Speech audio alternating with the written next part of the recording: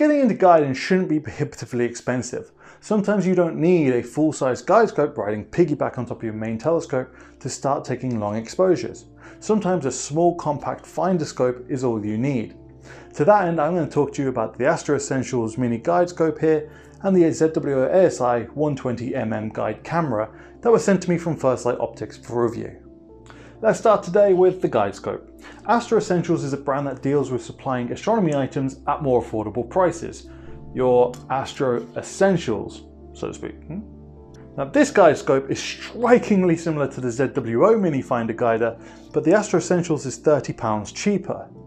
It has a really nice feel to it, it's all metal construction, the build quality is sturdy, and it just doesn't feel cheap. It feels like a more premium product in the hand.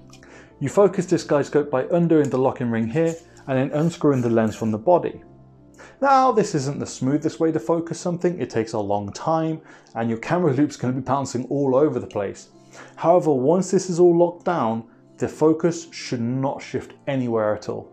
It comes with 3 different finder shoes as well, mainly the Sinter Vixen style, which is useful for Celestron and Skywatcher products, things like that.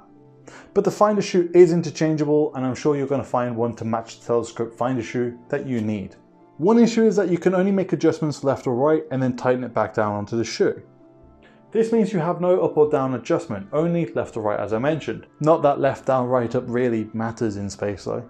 And whilst this seems like a restriction, let me remind you that this telescope is wide and fast. It is 128mm focal length f4.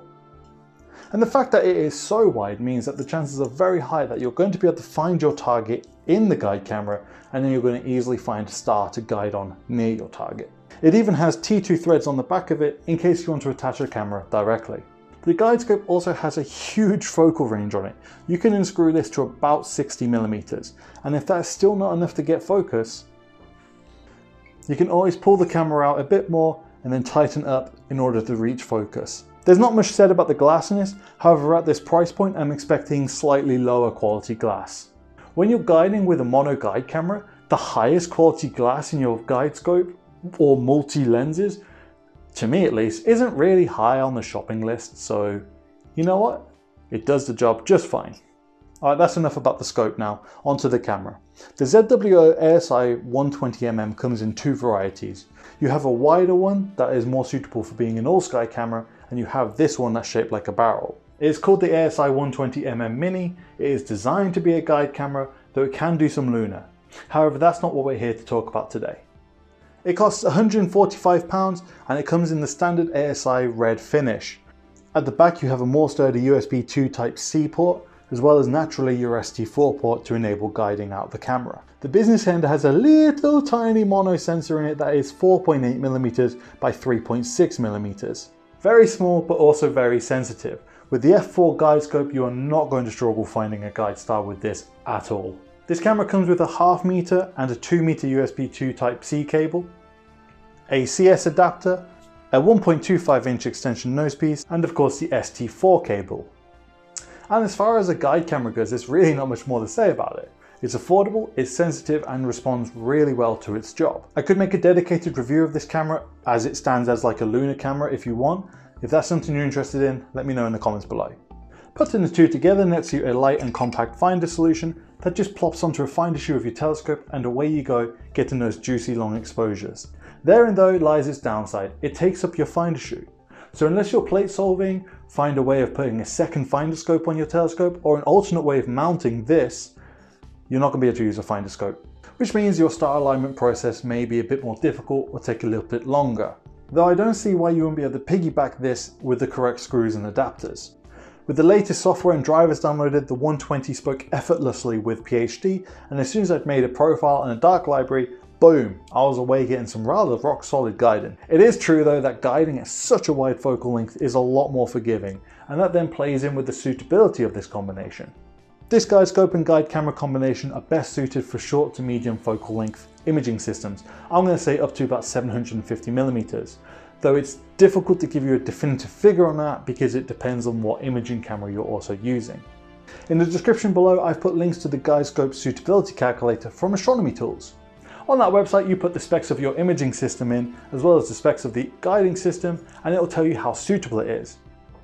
A ratio of 1:2 to 1:4, maybe 5, seems to be a good ballpark figure to aim for. And if you get this exact bundle, I can get you ahead of the game here. If you pull the camera out to 27mm and undo the lens 30mm from the locking ring, you're going to be in focus straight away. The Guidescope camera at the time of this video comes to £204. Now that might seem like a lot of money, it may even be more than your main imaging camera.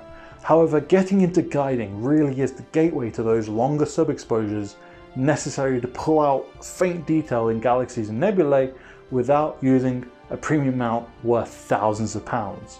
If you set aside some time to get used to the hardware and the software, as well as iron out any bugs you might come across, believe me, by the time you're taking 2, 3, 5, 10-minute long sub-exposures, getting clearer, neater and more detailed pictures, that price tag is going to seem like a distant memory. Guiding is a game changer, and it needn't be too expensive. I really believe that this is a great entry into guiding, and if you're going to be staying with shorter focal length systems anyway, be them refractors or reflectors, then this is going to be a really sound investment. It gets you guiding, it keeps the weight down, and you also get a mono camera for some lunar work as well to boot. Thanks very much for watching everybody. There'll be links to the items in the description below, and if you disliked this video, well, you know what to do. But if you liked it, give it a thumbs up and consider subscribing for more content and reviews such as this one. And let me know, whereabouts are you on your journey? Are you just getting into guiding, and does this bundle look interesting to you? Drop me a message down below.